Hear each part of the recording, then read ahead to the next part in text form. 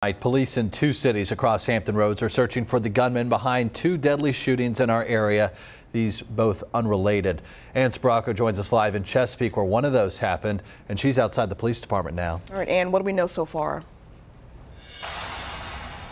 Well, Ashley, Dan, police are telling us that they found a man with a gunshot wound outside of one of the apartment complexes in Chesapeake overnight, and they are currently investigating as to who pulled the trigger overnight in this incident. Now, police taped off the parking lot at Hunter's Point Apartments and laid multiple markers down on the pavement. Police say they got the call after midnight to the 4200 block of Reid Street, where those apartments are. They came to the scene where they found a male who was shot. Chesapeake police and firefighters tried to save the person's life while outside that complex. He was taken to the hospital, where he was later pronounced dead. Police are now trying to find a suspect in this case and exactly what could have led up to this shooting.